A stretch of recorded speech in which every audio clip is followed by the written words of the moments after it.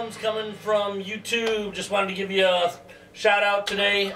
Thanks for being my subscriber and my friends. I really appreciate it. I have some questions here that I want to talk about today.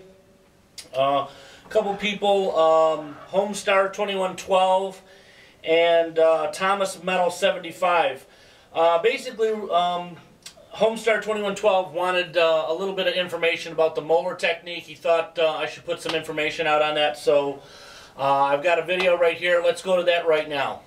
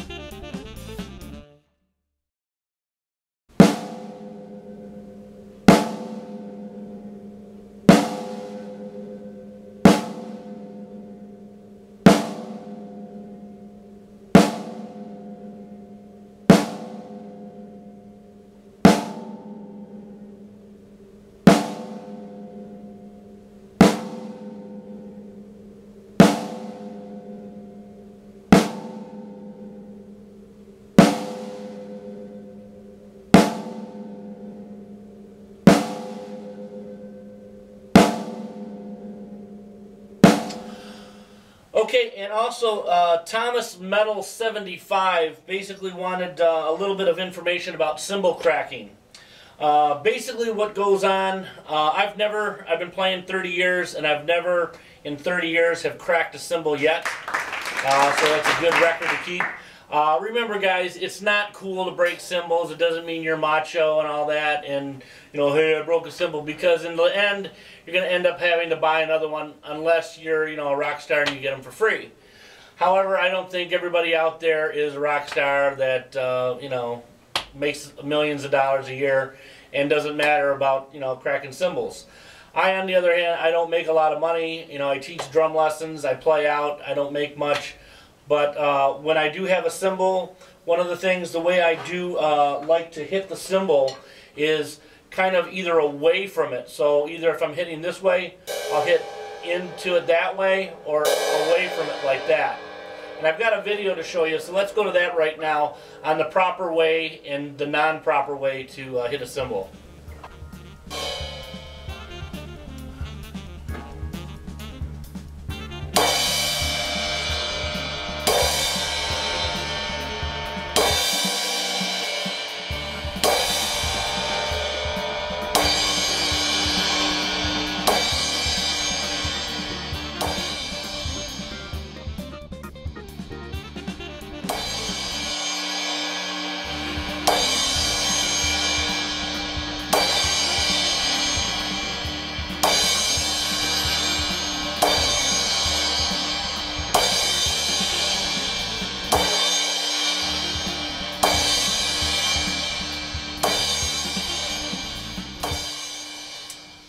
Okay, so we're back.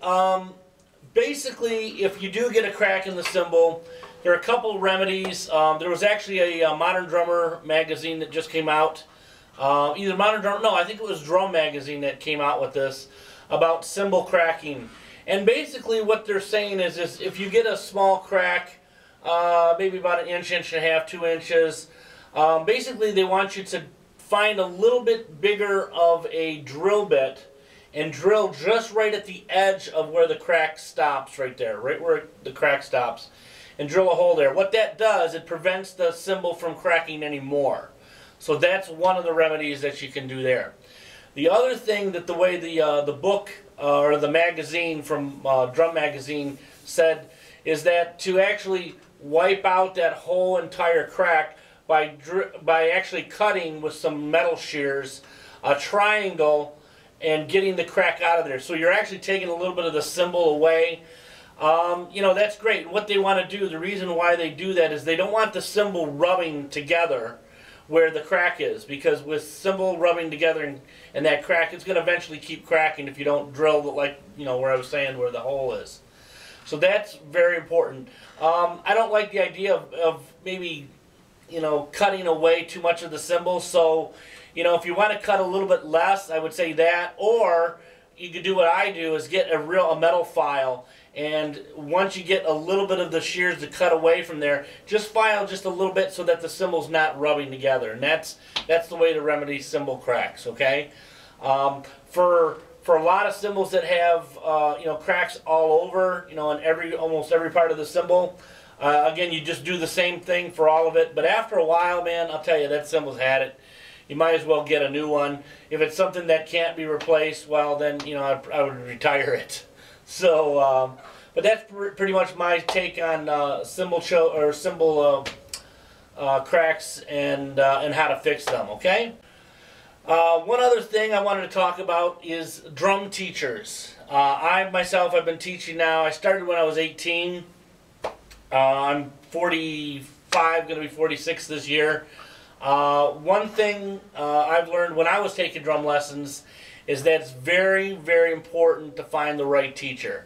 You know, there's a lot of teachers out there that play really good, and you might think, wow, this guy really knows what he's doing, but they don't teach well. And then there's the other aspect of it. There are guys that teach really well, but they can't show you anything. They can't show you, you know, a Neil Peart fill or a John Bonham fill. And you know, it's great to do all the stuff from the books and stuff, and I, for one, I love reading. Reading is very important. If you don't know how to read, again, find yourself a really good drum teacher that can read, but at the same time, give you guys some fun. You know, when I teach drum lessons, I'm not all about just rudiments and reading and, you know, having to do something very marching, military style. I do a little bit of that, and then I also do songs, too, because it's fun. I mean, that's the whole point we get into drums, is we want to be able to play a song. And I've got a lot of students that, you know, they enjoy playing songs, and, you know, the work and stuff, that's kind of like, you know, vegetables. You got to take your vegetables, but you got to, you know, be able to have some dessert, too, with it. So I would say, you know, it's very important to find the right teacher that can do both, that can perform really well, and he knows his stuff, but yet he can sit there and really have patience. Some teachers don't have patience with their students. And that's a real bad sign right there. If a teacher doesn't have patience with you and he's giving up on you, you know, I don't go for that. I think everybody has a certain level that they can get into. Not everybody is at the same level, you know, don't get me wrong, but I think it's really important to, you know, have that fundamental teacher to sit down with you and show you the ropes and show you how notes go and what they do and why they play the way they play and the rhythms and stuff, and then start to incorporate that stuff around the drum set. So that's kind of my teaching philosophy there. If you guys have any other questions about, you know, drum teachers, or you had a certain, you know, teacher that just, you know, was really great, or somebody that was really bad, you know, let me know about it. I'd like to hear about it, and maybe I can have some other, you know, up-and-coming videos talking about drum teachers and different things like that. I had, when I was taking lessons, I took from about four or five different drum teachers. It's been so long now, but one of the most memorable drum teachers I had was a guy by the name of Gene Stewart, and he taught. You know, he was a jazz guy, and you know, he was really patient with me. You know, there was times where I would leave, you know, the drum room just crying because I couldn't get some of the stuff, or I didn't understand the certain notes and stuff. So, you know, make sure a teacher is really, you know, has got a lot of, you know, special time with you. He'll take the he'll go the extra mile for you, and that I really think is an important, you know, aspect of a teacher, that they don't want to just give up on you and throw their hands up and say, well, you're never going to play drums. That's the worst thing I'd like to hear about from you guys. But, you know, if you have any stories or any comments, you know, feel free to leave them. And we'll see you guys real soon. Until then, take care. Keep rocking. We'll see you next time.